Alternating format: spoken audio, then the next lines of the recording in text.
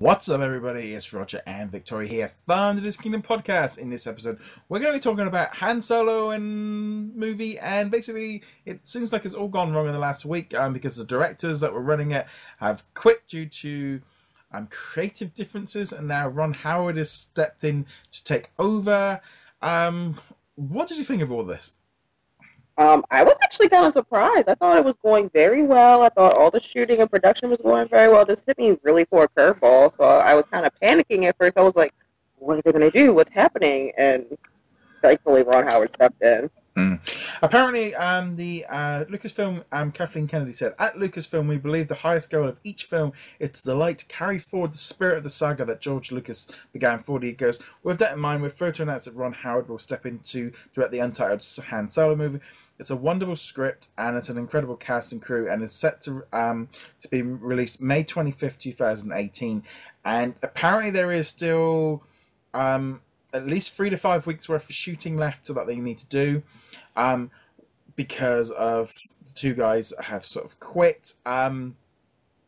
There's also the thing as well of, will he do reshoots? Will he change things up? It definitely sounds as if maybe Disney and these guys, Phil Lord and Chris Miller, who previously did the Lego movie, doesn't sound like they maybe were all on the same page. Yeah, based on what I read, I believe this was from the Huffington Post, but there was definitely creative differences with Kathleen and the directors. They wanted more of a, comedic feel, whereas Kathleen and the Star Wars side wanted, a little bit more serious. Which, I can see a blended good mix of both, but they just wanted strictly comedy. Yeah, well, and to be honest, for me, it's that point of, with the script and with, Star Wars this is a major franchise. This is Star Wars, Disney's, they are looking at this as the long haul, and it's odd that this has happened.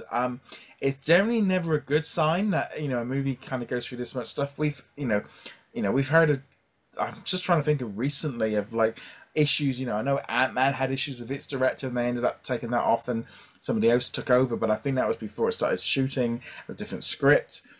And then also, I think even Fantastic Four, the last one of them, which that's never a good sign, that had problems with the director as well. But the only good thing is Ron Howard is definitely what you call a stable hand. This is a guy who's been around a long time. I mean, I remember him from Happy Days, but he's done lots of movies. He's done space stuff. I think they've said he's a stable hand to kind of basically, I think, just do the job. No, I feel like he has the experience. He knows what he's doing. Personally, I wouldn't have wanted to see a Han Solo movie that's just straight comedy anyway.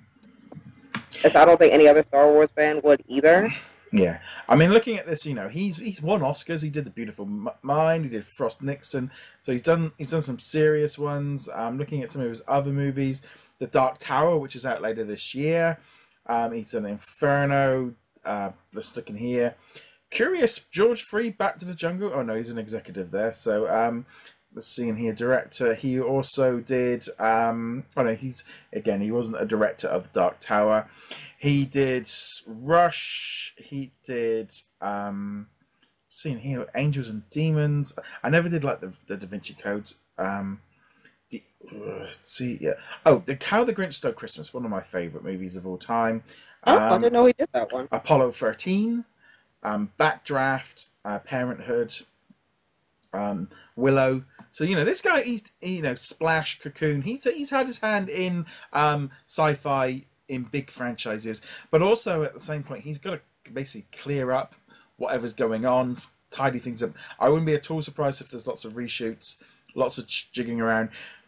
Apparently, some people say they've been shooting for nearly 4 months of footage. So he's going to look at this and go, how much of this can I use? Is there going to be certain things he's going to want to redo, or will he just be a yes man to Disney? I don't know. It's very messy. It's certainly it's going to put this whole movie under a big light, and if it's not very good, people are going to blame whatever's been going on. And then they'll be like, well, if the two guys had done their thing, it would have been better. That kind of thing.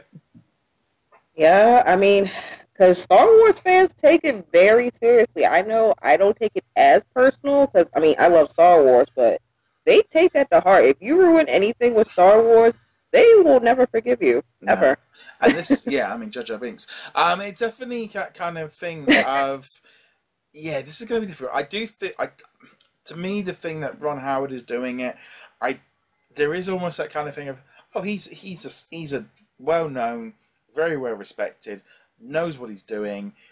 If he will, I mean, it's good the fact that he didn't have another. He must have had something else going on. To do this, maybe Disney kind of sweetened the deal. Goes, look, you fix this, we'll give you some money for another movie. Yeah, I just think it's never good, but Ron Howard instantly just jumped out to me as going, okay, they've put this in a stable guy's hand. This is nothing. They're not taking any risks with this one. Yeah, I feel like, I mean, certain risks should be taken, just not with something like this. Yeah, you don't do it with you can't do it with stuff. I think after the success of Rogue One, and also, I think Disney are looking at this like Han Solo reboot as a reboot to, do multiple movies off of. So they need to get that. This is a cinematic universe that they need to get right, and they don't want it being messed up. And because I think even didn't Rogue One had to go through quite a lot of reshoots. I mean, that turned out really good. I mean, reshoots don't automatically mean the movie's dreadful. They're just trying to fix it. Well, sometimes things do need fixing.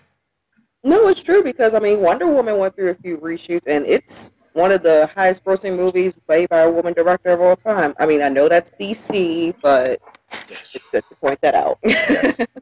I must admit, I went from wanting to see it at the cinema to I'll see it at the cinema to, oh, I've gone past 3-4 weeks and now I just wait for it to come out on Blu-ray because you kind of get past that thing, and I think, especially the speed they come out, and that's like, oh, they'll be out in a couple of months.